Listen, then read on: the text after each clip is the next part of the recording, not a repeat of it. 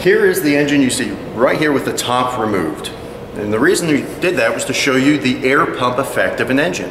What happens is as each of these moves up and down, it fills the void here. It's usually only about 60 to 80% filled with air, unless you do a turbocharger, which definitely increases the amount of air that you could put in that same volume, which is why you get more power from them.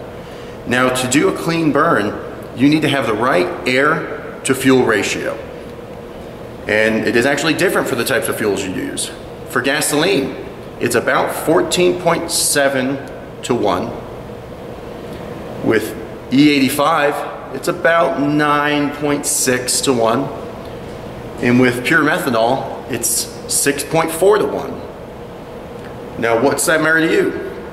That means that when the injector's open for a different fuel, it has to have a different opening time. But it's not something we have to manually control. It's already in the computer programming, and it's able to relearn whichever fuel we put into it.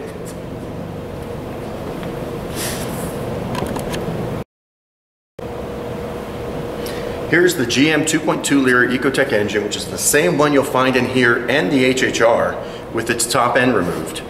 I want to be able to illustrate what a 4 cylinders look like, along with how they move out of phase to actually create the power.